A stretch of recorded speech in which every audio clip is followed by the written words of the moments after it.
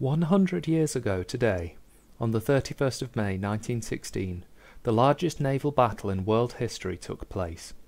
The British Grand Fleet, part of the largest navy in the world, engaged the German High Seas Fleet off the coast of Denmark in the Battle of Jutland. The German navy at that time was the second largest in the world, and its expansion had led to great consternation in Britain in the years before the Great War, where it had been seen as a direct threat to British dominion of the waves. For the Germans, a large fleet was a prestige symbol, but for Britain it was an issue of national survival. The naval build-up in the early 20th century had seen great advances in shipbuilding, including the creation of the all-big-gun capital ship, the Dreadnought, and the lightly armoured but heavily armed battlecruiser. This technology, whilst revolutionary, had never been tested, and there were few with an accurate idea of how these new ships would perform in battle. The revolutionary development of submarines and aircraft had likewise altered war at sea in ways that no one had anticipated, and people were still trying to come to terms with in 1916. The war, up until this point, had seen numerous naval skirmishes, such as the battles of the Falkland Islands or Dogger Bank, but little in the way of decisive action, as the British followed their favoured tactic of blockading the continent. German naval commanders had been nervous about the prospect of risking their prized ships against the combined might of Britain and France, and had largely limited action to commerce raiding and attacks on isolated coaling stations.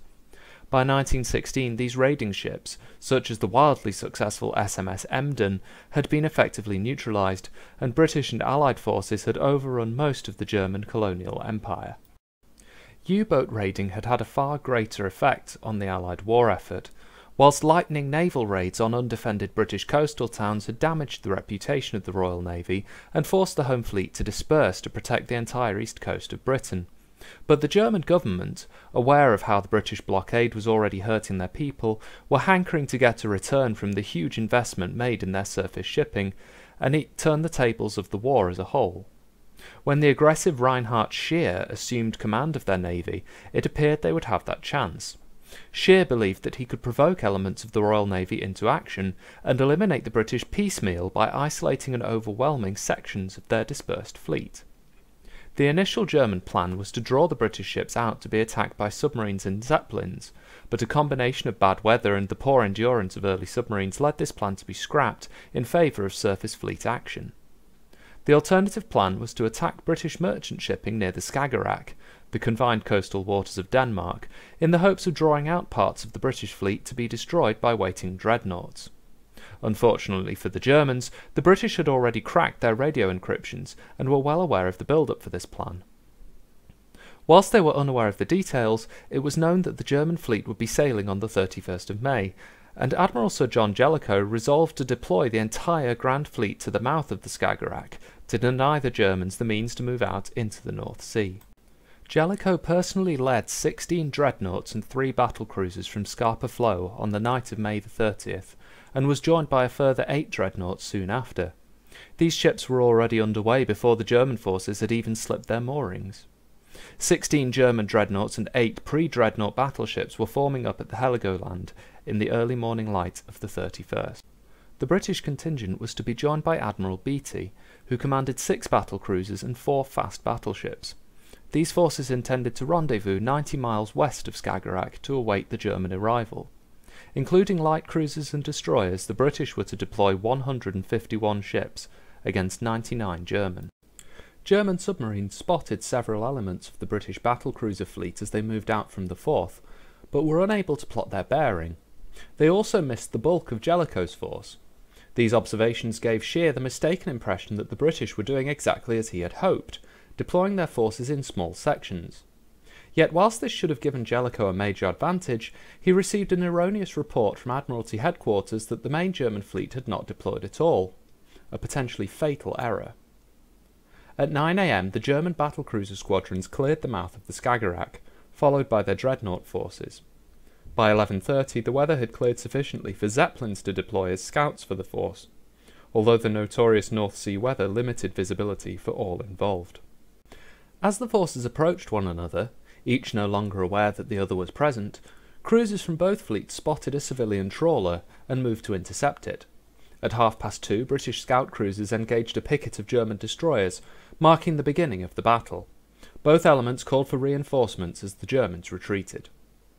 The unproven battle cruisers were the first ships to respond, with Beatty bringing in his 6 capital ships.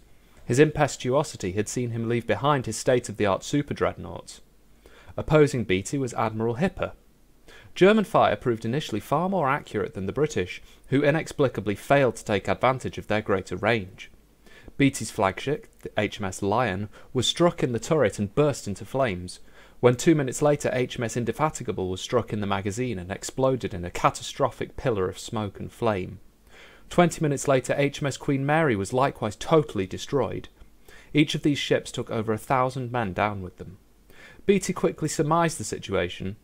There's something wrong with our bloody ships today. The German battlecruisers, by contrast, had not suffered from the same sacrifice in armour during their design. Yet despite their advantage, the Germans were withdrawing, and Beatty pursued in the run to the south. Beatty was hoping for immediate support, but communications were still largely being sent by flag, which were totally inefficient with the smoke, range and carnage of the new form of combat. Beatty was only saved from falling straight into the German trap by the light cruiser HMS Southampton, who, whilst ranging ahead, spotted the main German fleet and radioed both Beatty and Jellicoe to warn them.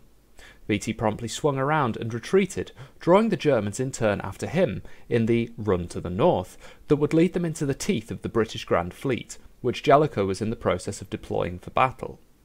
Beatty once again neglected to properly communicate with his dreadnought support, leaving his 4 unfortunate battleships to turn under their own initiative and handle the fire of the entire pursuing high seas fleet. Nonetheless, these properly armoured ships withstood the barrage and withdrew in good order. When the Germans emerged from the mist, they initially sighted the armoured cruiser HMS Defence, which had ranged too far ahead from Jellicoe's main force, and obliterated it.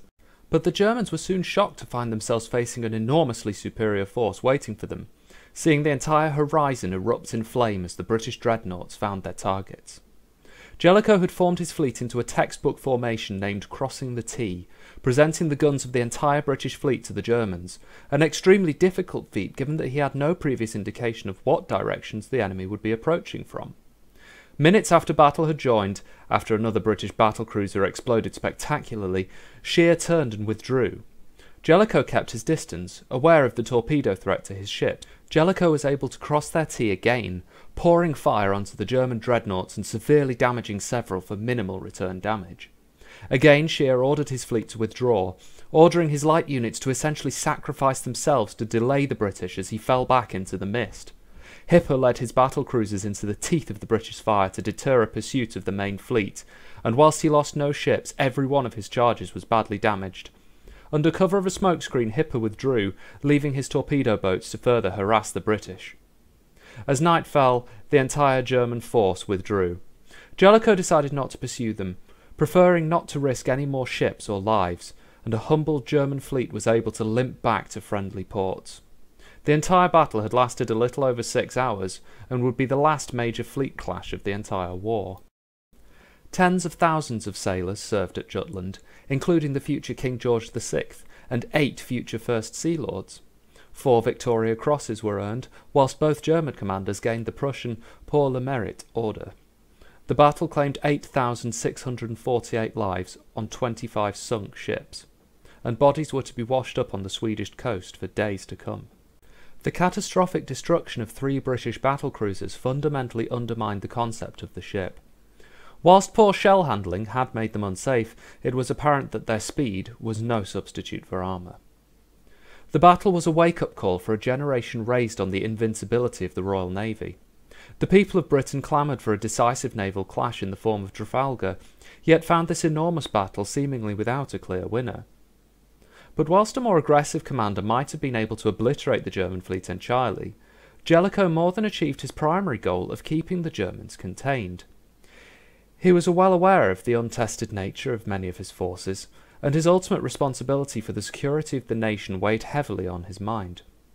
Jellicoe was calculated in his caution, and was willing to compromise on tactical supremacy for the sake of the strategic goal.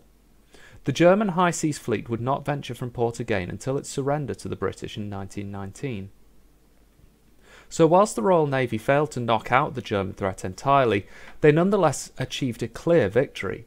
The blockade was maintained and compounded its effect on the Central Powers, and Allied manpower could be safely ferried to the continent, allowing for the land war to be effectively fought. The German effort was bold, but as one contemporary writer observed, the prisoner had assaulted his jailer but remained firmly behind bars.